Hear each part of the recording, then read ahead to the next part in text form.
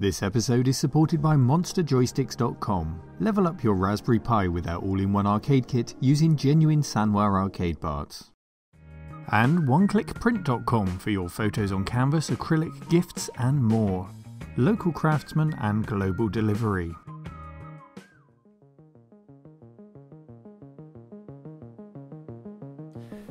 Hello, cave dwellers. Hello, cave dwellers. Welcome to the cave for another show and tell episode. Today we've got a very special guest. It's Chris from Games You Loved. And I think you've got a t-shirt on there as well. GamesYouLoved.com. Okay. Chris, thank you for joining us. And you've brought this incredible selection of tabletop games. All your own? All my own, yes. I am an offender of collecting tabletops and handhelds. Yeah. It's probably about 20% of the things that some I've kept over the years. Okay, so just 20% of your overall collection. I think so, yeah. And a lot of these games you have a very personal connection with because they are games that you bought at the time back in the day. Yeah, no, there's a few here that weirdly I've held on to since I was many years ago. Yeah, we won't say how many. Say the age, but yeah, early Why don't you 80s. give us a brief overview then of what's on the table, Should and then I stand we'll look up at some in or? more detail. Why not? Stand up and take us through some of them. So these two together almost, like Space Attack and the Turning Turbo Dashboard. I think it was Christmas, it could have been 84 I got these. They've both got a similar kind of style screen there, which you can probably see. And they work in a similar way as well with the rolling effect. It's very simple graphical display. So these are not LCD or VFD or anything like that. It's just a plastic tube that rolls with a light in the middle. Yeah, exactly. Very simple, yeah. And that is also the problem as well. So this machine, this doesn't roll at the moment, and this machine just is actually not working at all. But these are from Tomy, huge creator of a lot of handheld games in the 80s. This is by Casio. So Casio actually made, this is not a tabletop, it's a handheld, a number of games. I think I've got one called Kung Fu as well. Okay, this one's Submarine Battle. Submarine Battle, yeah. So this was a purchase probably around, I don't know, the late 90s. The actual unit was 1985. Casio really got into a lot of kind of game-related products. They did a lot of watches as well. Probably a lot of people owned a golf game on the watch or a Space Invaders style game. So it's quite a nice little unit. Because Casio did so many calculators and watches, it's surprising you don't see more Casio LCD-based games. No, really. You don't, and they're quite rare as well to sort of come by. The most common is probably Caveman. I just remember toy day at school, game day, whatever you called it. Everybody had about 4 of these used to turn up every year. Yeah. So it's fairly is common. Caveman based on any particular video game? Not really, no. No, it's just its own thing, and that's by Grandstand and Tomy. Yeah. So we were talking about this earlier. Some of these games carry quite a few different licenses and also manufacturers as well. And this is a typical one, like you say.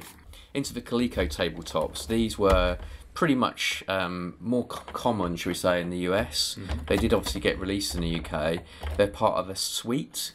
So there's Donkey Kong, Miss Pac-Man, there's Frogger, and we have here Pac-Man and Gallagher. So the kind of idea, the premise behind this is that they emulate the kind of design of an arcade cab. So you've got the side art of the actual arcade cabinet, which is pretty much like for like. Now the actual scaling is slightly different, but the actual design itself is that of you'd get on an arcade cab, which we'll kind of look at in a minute. Yeah.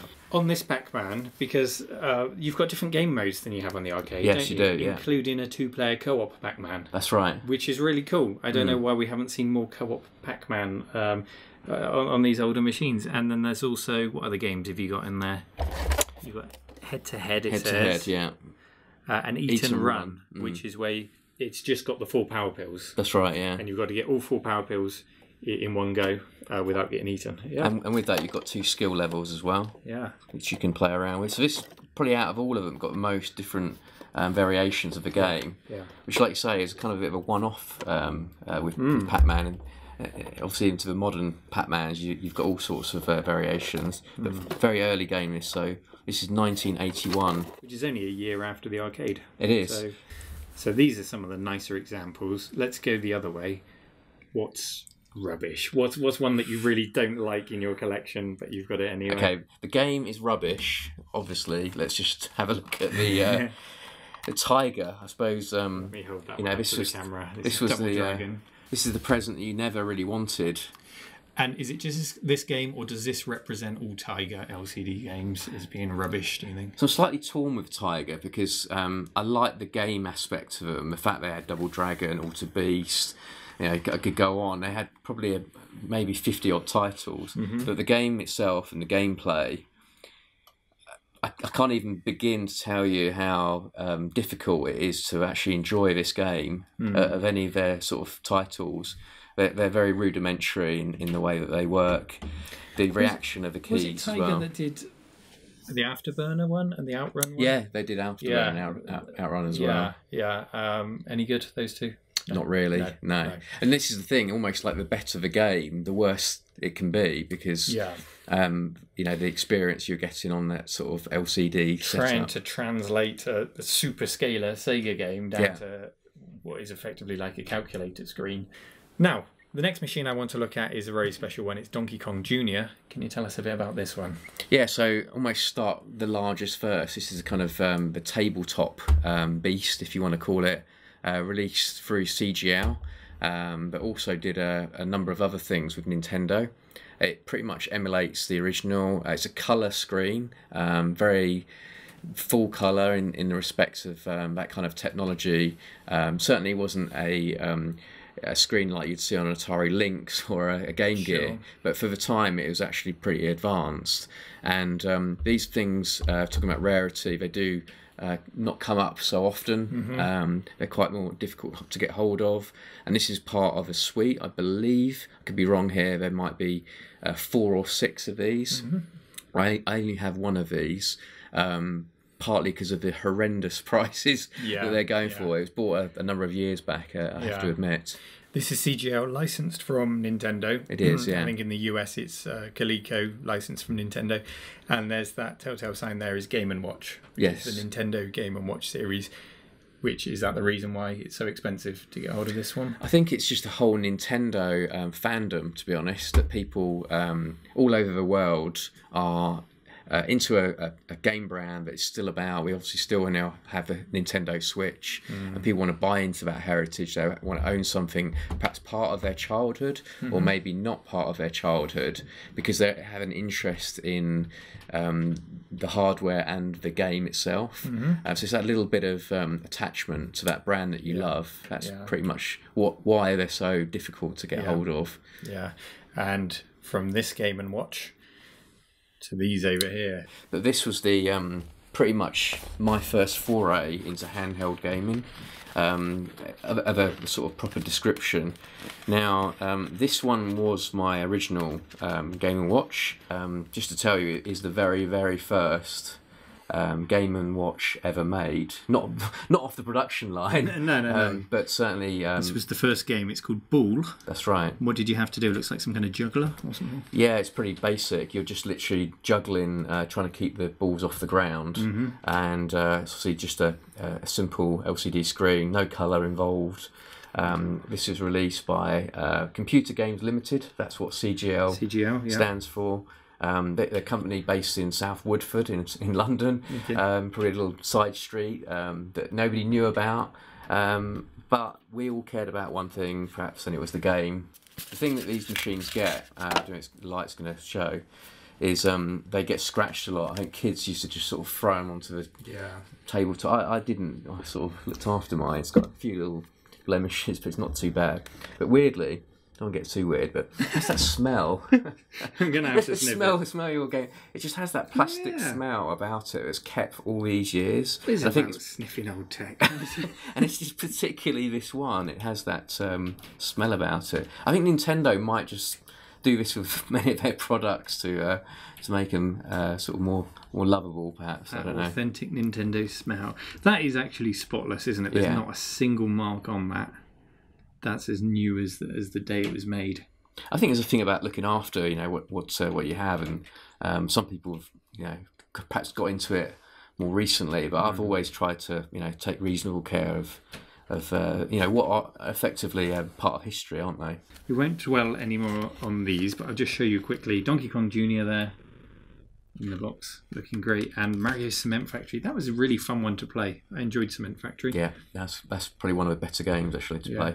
Okay, loads more to look at, and there's one over here which I know is particularly special to you, and I love it because it's got this cute little steering wheel on the front. Tell us about that. I mean, this for me is probably one of my first pieces of gaming history. Right. But it sort of has a mechanical aspect to it as well. Like a lot of these kind of late 70's, part electronic, part mechanical, and it's Demon Driver by Tomy. It's kind of like a Night Driver style game, if you imagine that sort of thing.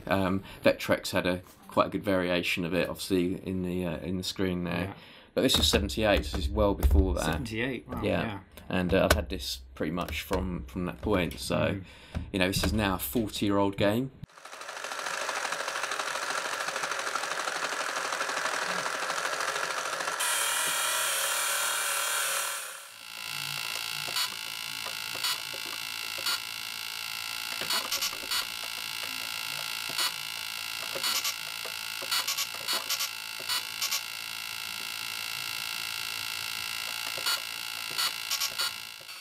I think personally, out of all of these, the most fluid gameplay is probably Tron. You think so? Yeah. I'm amazed that hasn't been emulated, because it's quite a fun game to actually just play on your phone or something like that. If you played it landscape, it could work really nicely.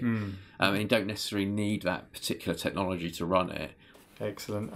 One more machine over here, which I really like. I think this is a great one to play, is Astro Wars. Of course. If I can just pop that in front of the camera there, because to kind of enhance the experience, this one's actually got a magnified screen there. You can see the concave screen there, magnifying what's going on. And that's actually a really nice Galaxian clone, is it? Yeah, it is Galaxian, similar, yeah.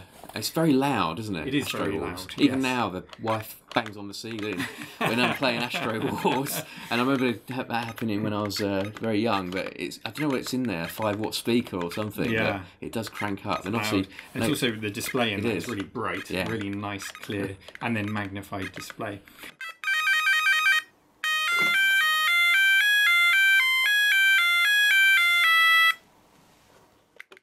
Now, we're talking about all these things as if tabletop gaming is a thing of the past, but it's not, because you've got something over here which has been sat the whole time, and you're probably wondering what it is, and you're going to show us what that is. So should we clear the table and have a good look at modern day tabletop gaming? Sounds good. Okay, let's do it.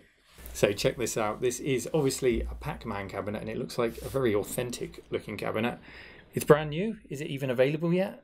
So this is a production prototype. Wow, okay. So it's a very, very, very early version. It's not out yet. It's on pre-order. Okay. And it'll be out, as I'm told, the second week in December from Numbskull Designs. Numbskull Designs. Okay. And it's part of their range called Quarter Arcades. Okay.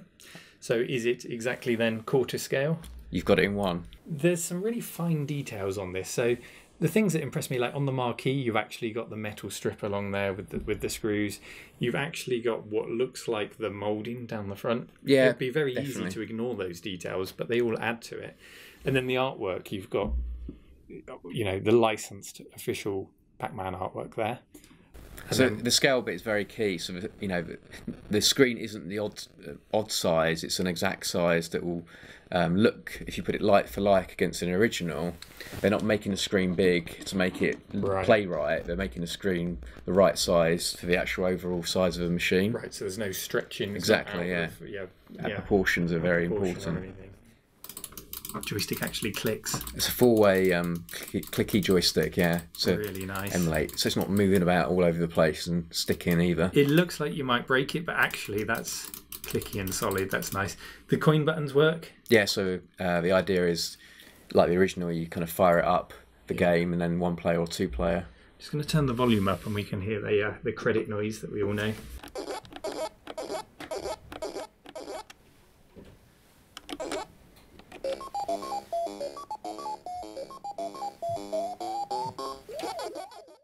game itself, it's a bespoke emulator, so it's not Raspberry Pi.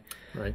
They've worked with, they've got their own tech department, I guess, who have created an emulator to run the original arcade ROM, which has been supplied by Namco. So this is a officially licensed product. The game obviously being officially licensed as well. So presumably now they've got the basics with Pac-Man and got that working nicely. Is it easy enough to play different games and make different models of this, do you think? So I think the idea that the guys have had is with Quarter Arcades is to bring out a suite, so you can create your own miniature arcade wherever it might be, at home, in your office. And this is the first, like you say, released, I guess, second week of December. They're also about to release details for their next machine. So they've got Gallagher coming out. Okay. Is that an exclusive? Are we hearing it first? I think they've already said it, but Gallagher next. It's pretty much going to be out. Similar era soon. Game. Yeah. Well, I really like the look of it, and I'm going to have a play on it now. Thank you for taking the time to bring it to show us. We're going to do something that we don't normally do at the end of show and tell. I'm going to give you lots of glamour shots now of the tabletop games. We'll get them back on the table so you can see them, because you were probably screaming at us to show you some that we didn't pick up. So we're going to get lots of shots of those. Some more shots of Pac-Man in action. I think we should turn the lights off and see that marquee. That'd be nice. We'll do that.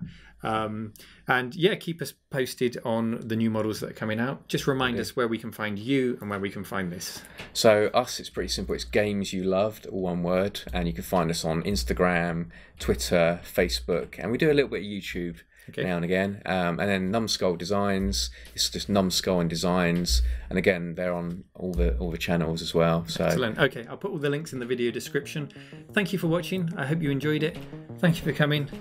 See you next time, Cave Dwellers. Take care.